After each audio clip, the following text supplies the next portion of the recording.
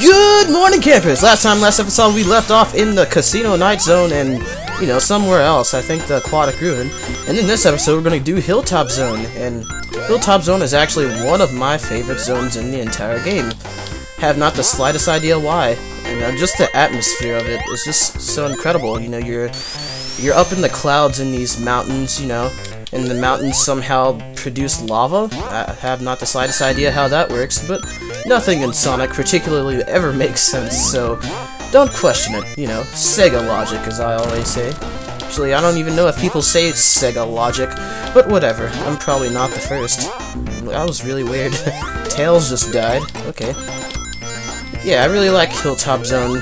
It's sort of gimmicky, I guess you could say. I guess the only gimmick is sort of those elevator-like things, but other than that, it's a fine zone, you know. And I guess one of the reasons I might love it so much is mainly because of its music, you know. It has that smooth jazz-like feel, and I probably described that all wrong, but it appeals to my black man senses, so I like it, you know. Gotta love Hilltop Zone. Oh god. Got stuck in a hard corner there. Got stuck between a rock and a hard place. Oh yeah, these parts are always fun, when stuff caves in on you for no apparent reason. And oh, yeah. For some reason I always get stuck in that little crevice every time I play this frickin' game. Have not the slightest idea why. Oh well, that's the end of the level. We completed the level, Sonic got through Act 1. Alright, here we go to Act 2. But I really love how, in Sonic the Hedgehog 2, every 2 zones is when you fight a boss. Because in the original Sonic the Hedgehog, you had to do 3 zones before you fight the boss. And in this game, you only do 2. So that basically gave them a lot more time to actually focus on, you know, making more zones, rather than just making, you know, 3 levels per zone, and then make each zone kind of feel really long. Because compared to, like, the other Sonic game, like Sonic the Hedgehog 1, this one feels a lot longer for some reason, and I guess that's because you go to a lot more zones than you do in the other one, because, you know, that has 3 acts per zone, rather than, you know, 2, like this game. So, I don't know, I just like that formula a lot better, and they kinda stuck with it, you know. In Sonic 3, you still have 2 acts per zone. So, I don't know, I guess people like that formula better, because I know I sure did. I don't know, when you have 3 acts per zone, it just seems like it's going on and becoming a little bit too repetitive, because the levels do always look similar. Like, no matter what way you put it, you know, the levels are always going to look similar. And when you see it 3 times, it's just sort of like, ugh, when am I going to get out of here, man? But, you know, like I said, they perfected everything with Sonic 2, you know? Sonic 2 is just that game where, you know, you gotta praise it when you do a Let's Play of it. You can't not leave out all the small details. You know, if you're gonna do a Let's Play of this game, praise it! Praise the Lord in the name of Jesus! Alright, oh, I'm gonna die really soon here if I don't get some rings. Gotta get those rings, man. Get those rings. And we're coming up on the boss real soon here. I can't remember if the boss was hard or not. Wait. Well, I remember the boss itself, but... Oh no, it's not hard at all. Crap, I'm getting a Skype call right in the middle of my recording. It's like literally right in the front of the screen, you Boogaloo shrimp. I'm gonna kill you all. I told you guys I was gonna go record, and it's like right there. I should have turned Skype off. Why am I doing this? Decline it? Oh god. I hope that didn't mess up the record. You bastards. I would cut that out, but I'm just too lazy. I'm too lazy. Whatever. We're in Mr. Cave Zone. Mr. Cave Zone is another one of my favorite zones. Even though I used to think this zone was really, really hard as a kid. Mainly because they do a lot of jerkish stuff in this zone.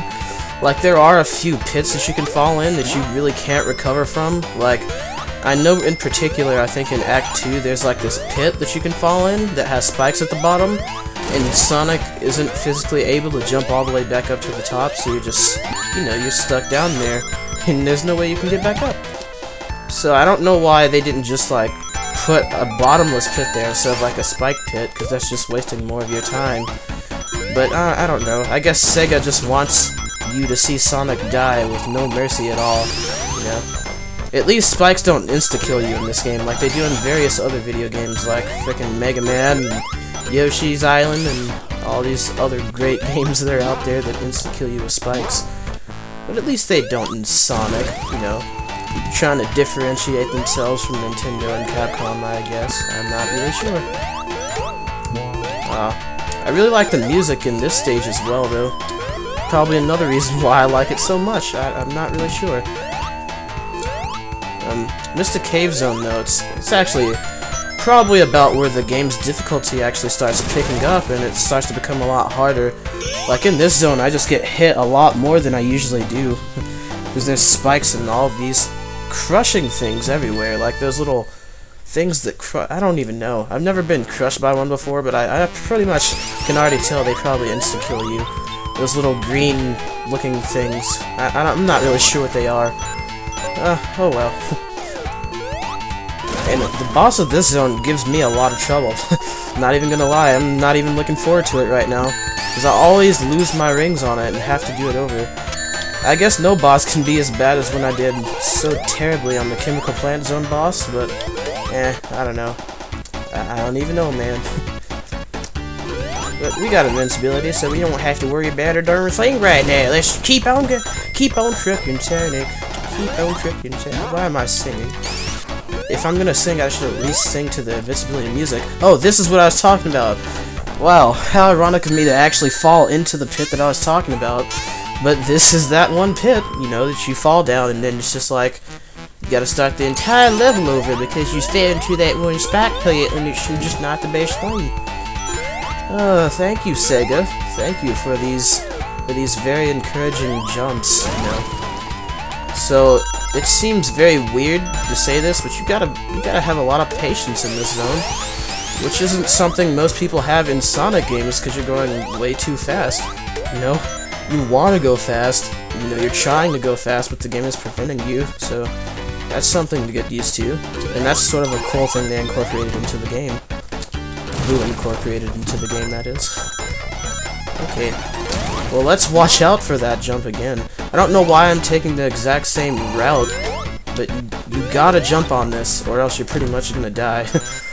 Just like I did, and wow, thanks, slow moving. Oh god. I'm just playing so terribly. I wish I was as good at Sonic games as I was Mario games, even though they're pretty much not the same. I'm not gonna say the same. Probably gonna piss off a lot of people if I said that.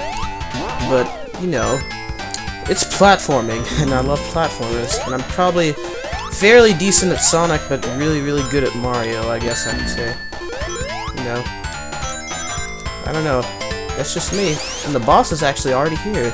I never remembered Mr. Cave being so freaking short, but whatever. Whatever, man. Okay, and he has good old Dr. Robotnik himself. Dr. Robotnik. And this is why I have a lot of trouble on him, just simply because I'm just so impatient.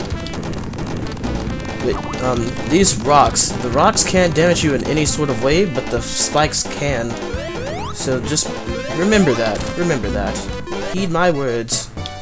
Did I just get a boss for beating him? Oh, because I hit, 1 million points, or, I don't even know how to count.